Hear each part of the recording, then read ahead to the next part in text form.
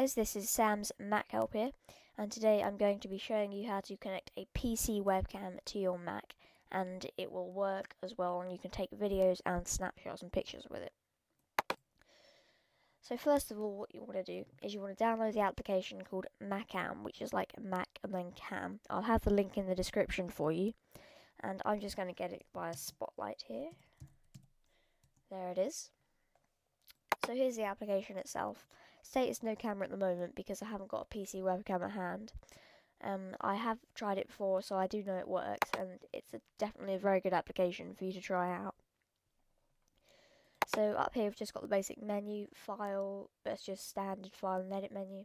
Then control is just play, pause, save, toggle, settings, draw, which is just this like saturation, hue, gamma, all that stuff.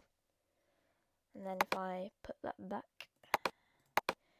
so we've got next camera, delete all, take a still image. Post process is just zoom, larger, smaller, rotate clockwise and counterclockwise. I think they're quite nice features, if I can say it, because you don't get them in photo booth or anything like that. Window and help is just standard. So altogether it's a very nice application. Here we've just got the main buttons, play, which is just play the camera, save current image, and that one is record live video to a QuickTime movie, and then that's just the settings, draw again.